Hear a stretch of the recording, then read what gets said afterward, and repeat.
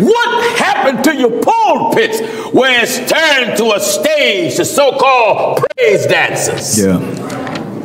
What happened to the church where a homosexual can run a revival? Amen.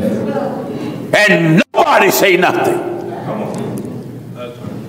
What good is having the Bible, the scriptures, the book of truth in church if you don't believe it? That's right. Are you listening? That's right. Why is it that the sinner don't want nothing to do with church? Why are mothers and fathers having a hard time getting their children interested in church? Because many of the sinners can see what church has become better than some of the folk that's still sitting around in church. That's right. Are you listening? That's right. So it shocks people when they turn the television on or internet on and they hear us not getting paid, telling them what they must do. That's right. Unafraid. We're not afraid of the government of America. FBI been infiltrated the truth of God and sent word and said they have. And I told the FBI, if you don't obey this, your FBI gonna be in hell. That's like the CIA. That's right. Are you getting what I'm telling you? That's right. How did money take the place of God in church? Yeah. When you come to church now, it's not about God. The fear of God is not in church. It's gone. Oh, yes. I came up old school, come from a family of 8. We respected our father and mother. Fear, reverence, honor. If you take fear out of a house from your children, the house gonna get ready to burn to the ground. If you take the fear of God out of church, the church will be an amusement park. That's right. The respect of God will not be found. The preachers will preach anything and don't fear the consequences. Let us understand something. The most dangerous part of church is not out there. It's up here.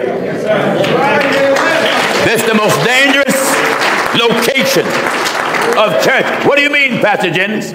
Everything that come out of that man's mouth. Yeah. He got to stand before God for everything he preached. Are you listening? That's right. If what he preached calls just one soul, one, to be lost, give me the book of Ezekiel. Let's go to work, Williams. In the book of Ezekiel, chapter 3. John, give me some more juice, John. Give me some more juice. Crank it up real good. Oh, yes. Amen. Crank, yeah. Glory to God. Crank me up good. Amen. I want to hurt the ears if there's anything that's wicked. That's right. Now, I'm not here, Lafayette, to be your friend. You're already friends with the devil. You don't need me to be your friend.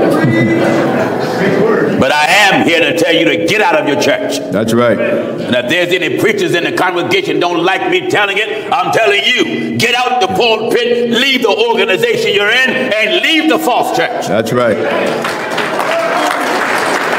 Are you listening? Amen. You're a bishop, you're an elder, you're a pastor, you're an evangelist. If you're not preaching exactly what's written, Exactly. how much blood is on your hands, preacher? How many lies have you preached? And some of the ones that endorse or believe your lies are dead now. Amen. I want to show you this in the scriptures. In the book of Ezekiel, chapter 3, and we'll start at verse 17. Follow me in your Bible. Follow me in your Bible. Follow me in your Bible. Hear this. I want this to be good for all young men who got the preacher's itch. That's right. Always quick to go run up in the pulpit, get a trial sermon, or go to some fake church where they give you a ministerial lesson. That's right. The most dangerous position of the church is right up in the pulpit. Oh, yes. I want you to hear the old troublemaker now. I want to roast you while I have you here. Amen. So you don't go back to your church tomorrow. Oh, I'm saying, but I got to play the organ. No, you don't. Oh, no. I got to sing on the choir. No, you don't. No. I got to preach tomorrow, Pastor Jennings. Oh, certainly. No, you don't. That's right. Go ahead, son. Get me now. This is a heaven or hell situation. That's right. If the Lord come now, tonight, right now, are you ready to go back with him?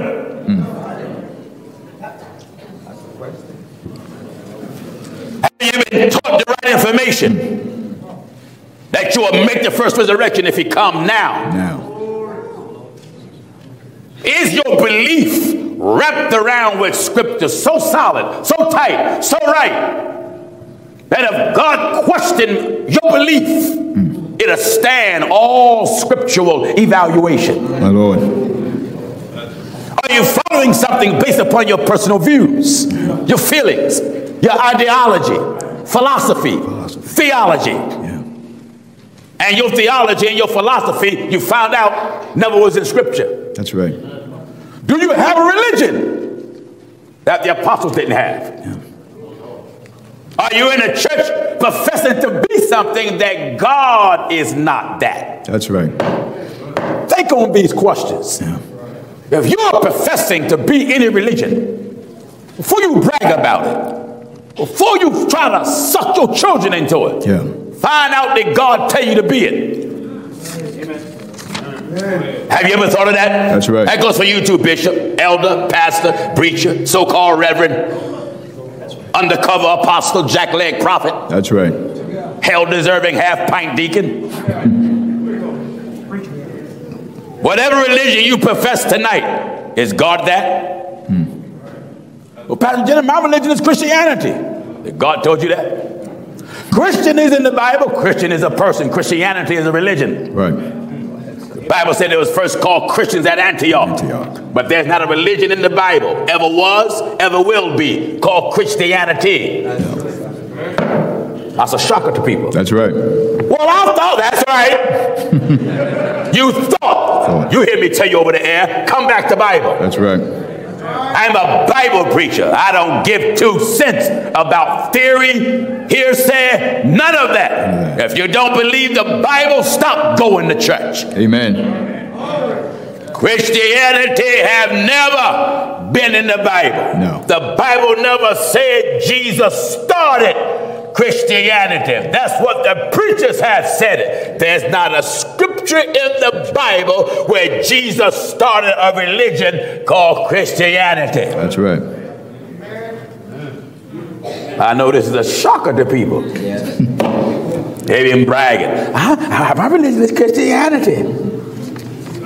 You out there alone by yourself. By yourself. Come on back to Bible. That's right. You a Methodist, Catholic, apostolic? Oh, the apostles was apostolic. The Bible ain't said that. They were holy apostles. Holy apostles. And holy prophets. That's right. There wasn't apostolic apostles. Come on back to Bible. That's right. All of these religions, like a smorgasbord. I went to Piccadilly's today. And I can choose what I want. And that's what the people do in religion. Yeah. They got their tray, Baptist, Catholic, Mormon, Muslim. Or they get what Steve Harvey got, Chris Lamb. You know that come out of hell. Chris Lamb, Christianity and Islam compounded. Chris Lamb. Well, the devil's in religious business, isn't he? Amen. All right, follow me in your Bible, Lafayette. I want to take my time and grill you real good. Amen. Turn you over tomorrow so we can get the other side of you well done. Amen. Amen. I want this to be good in case any of you here got your undercover Christmas tree, you Lafayette heathen. That's what you are. Amen. That's what you are.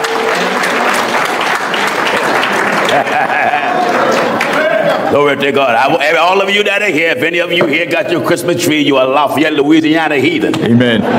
Your mama and your daddy. That's right. And your husband and your wife and your pastor. Amen. The Bible never said Jesus was born December 25th, you heathen. That's right. I say you are heathen. The Bible never said it. Amen. Amen. Some of you got your trees at home. I know. You look at I don't even know you. The Bible says your eyes are the light of your body. You look guilty. Amen. They look guilty. You can see the guilt all on them. Got your tree in your house, your little dirty manger on the church you attend. When you got a manger on your church, that's proof you're being led by a false prophet and a liar. That's right. If your pastor allow it, he's a false prophet and a liar. Amen. Hear the old troublemaker now. Listen at this. Come on, Williams. In Ezekiel chapter 3 and at verse 17. All right. Son of man. Son of man. I have made thee a watchman. God talking to the prophet. That's right. I have made thee a watchman unto the house of Israel. Unto Israel. Therefore hear the word at my mouth. That's what you're supposed to hear when you come to God's house. Hear the word at my mouth. And this is what is not being preached now in God's house. That's God's right. word. That's right. That's why the preacher got his sermon right on the iPad or laptop. Yeah. Or got his sermon written out. And people can't find none of it in the Bible. He sit up all week writing out his sermon, then he give it a heading. What you gonna do when you see the green light shine? All type of stupid headings. That's right. This time of year, every message is centered around Christmas. Yeah. Wreaths all on the building and choir all dressed up in red and green robes looking like leprechauns. And then the people and all around just singing, deck the halls with fool folly. That's right. Rudolph, the idiot reindeer. Amen. All type of lies. Oh, yeah. So-called Christians taking their little children to visit the mall and look at Santa food. And then he sit on the lap. Children just sitting on his lap like an old pervert. That's right. You see, when you holy, you're not like the world. You're supposed to be different. No. Jesus taught his apostles, except your righteousness exceed the righteousness of the scribes and Pharisees, ye shall in no case enter in. Yeah. Listen. Son of man, I have made thee a watchman unto the house of Israel. What is it? Therefore hear the word at my mouth. Yeah. And give them warning from me. Do what? Give them warning from me. That's why I'm here in Lafayette, to give you warning from God. That's it. I don't care who your pastor is, what kind of Bible college you went to, what kind of Bible college he's in. I've never been to Bible college since I've been born and don't plan on going. Amen. Well, we preach contradict what the college. College can't make preachers. No. College makes students. That's right. It takes God to make a preacher. That's right. Son of man, do what? I have made thee a watchman unto the house of Israel. Look out for the people. Go ahead. You know, when God make a watchman, God makes you look out for the people. That's right. And that's what got me traveling extensively from one end of the world to the other. Amen. We are looking out for God people until they coming to walk with the truth. They came in out of Israel, whole congregation. Wonderful. Preacher and all. Wonderful. Came in out of Israel, came out of Macedonia, came in out of Malaysia, coming and just pouring in. Amen. Amen. Why? Everybody don't want to go to hell. That's right. I don't care how tough you are, mister. You ain't so tough, you'll be able to fight off the flames of hell. That's right. Amen. Get this. I have made thee a watchman unto the house of Israel. What is it? Therefore hear the word in my mouth and give them warning from me. Give them warning from God. I want to warn you, Lafayette. That's right. Jesus is coming. That's right. You can ignore the warning all you want. Be my guest. Amen. Go to church, play around, and act like the devil. Get your fake salvation. Live together, not marry, remarry, and divorce much as you please because your bishop's saying nothing wrong with it. That's because right. he got his second wife and working on his third. That's right. That's right. Live together, not marry. Continue to smoke and drink and gamble and party. Drink your vodka and your eggnog. Drink your vodka and your orange juice. Roll your dice. Play your cards. Shoot your pool. Give them warning from me. Over take God. I'm here to warn you. That's right. Give them warning from who? Give them warning from me. No, give them warning from the White House. Give them warning from me. My warning come to you from God. That's right. That's right. And we warn Washington. That's right. Biden, Harris, and everything that's in authority or in power. Right. God warning you now. That's right. You can be stubborn as you like. Hallelujah. But my job is to give you warning from God. What you do if that warning is up to you. That's right. Amen. Get this. When I say unto the wicked, thou shalt surely die. God talking. When I tell the wicked you're going to die. And thou givest him not warning. And if I don't say nothing. Nor speakest to warn the wicked from his wicked way to save his life. If I don't tell you what's right to save your life, the same wicked man shall die in his iniquity. Wicked person that I refuse to warn is going to die in his sins. But here's the catch. But his blood will I require at thine hand. Will be on me. That's right. Hallelujah. Hallelujah. If I don't warn the wicked. That's right. To change. That's right. And that wicked man, the wicked woman die. His blood will I require at thine hand. God will blame. That's right. On me. That's right.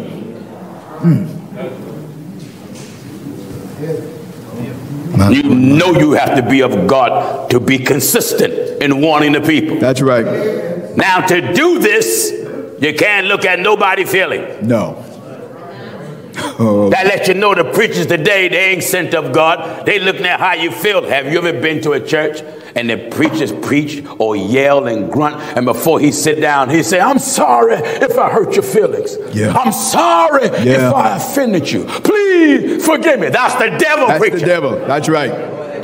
I don't care if you get so mad you pull out a 38 or 45 and a machete. That's right. What do I care? That's right. You got to do what God say do, or you and your machete gonna be dropped in the lake of fire. See, when you're not getting paid, you're not tied to dollars, so you can preach it freely. Freely. That's right.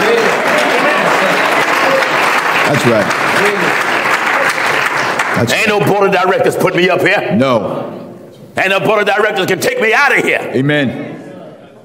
Are you kidding me? When I say unto the wicked, thou shalt surely die. To the wicked, thou shalt surely die. And I want everything that's a sinner to hear this, because God say you're going to surely die. And you are. Oh, yes. You out here partying, smoking, and all of that stuff, and acting like a fool, and sometimes you drop in some church on Sunday, you know, because you feel somewhat religious that day. That's right.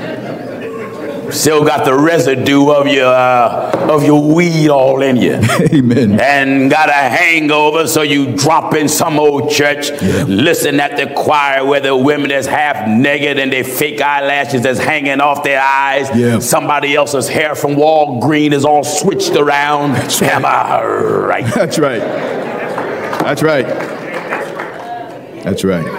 Looking at a bunch of men whose lips shining more than the armor all on the tire. Yeah. Men all on the choir with the man bun. Amen. Man got his wife bobby pins in his head to hold his hair in place. That's right. Men moving their hair more than women. Amen. Even the preachers are doing it. Amen.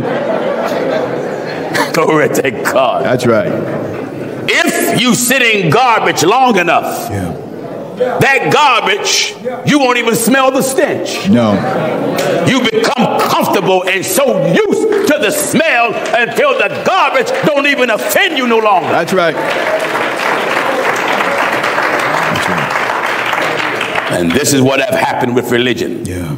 We have sat in these rotten playgrounds that's called churches. The fear of God have gone. The respect for scripture is gone. Yeah. Church have become a playground. Anything is allowed. Everything is permitted. And then if people think they're going to heaven anyhow. That's right. That's right. When Israel, God was on the mountain talking to Moses. Glory to God. Laying out the commandments for Israel to follow. In the midst of Moses' absence, the word of God says how Israel rose up to play. Rose up to play. And when the people saw... Hear this now. Then we'll go back to Ezekiel. The book of Exodus chapter 32 and verse 1. Follow me. And when the people saw that Moses delayed to come down out of the mount. When the people saw that Moses delayed to come down out of the mount. And that's the way the people are now about the coming of Christ. That's right. He ain't back yet.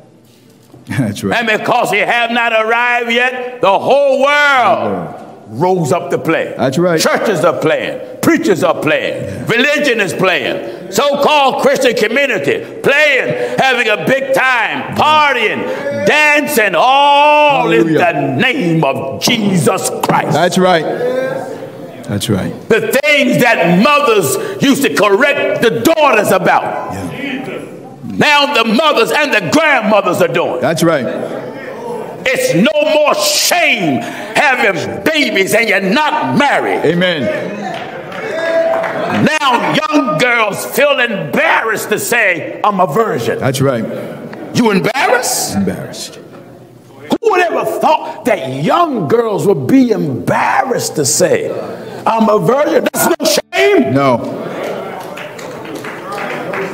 Even the church is styled as a chaste virgin, and the devil's church is styled as a whore. That's right.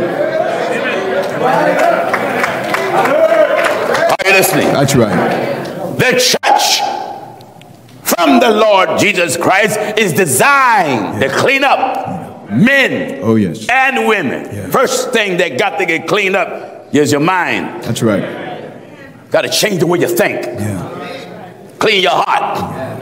Hallelujah. Glory to God. Change the way you feel. That's right. And then you start changing your characteristics, what you do with your body. That's right. When the mind change, heart change, body will change. Everything will fall in place with God's law. Amen. Amen. Are you listening? And when the people saw that Oh, Moses... Pastor Jenny, you preach like a person can't make a mistake. No. Oh, no. That's not what I'm preaching. No. You think like that because you're trying to justify yourself in your sins. That's right. Mistake or no mistake, my job is to tell you what's right. That's right. That way, when you raise your child, son or daughter, you teach him or her not to make the same mistakes that you made. That's right. My job as a preacher is to help you raise your children. That's right. When you instill in them the righteousness of God, my job is to instill in them from up here That's right. the righteousness of God, which help reinforce what you put in them. That's right.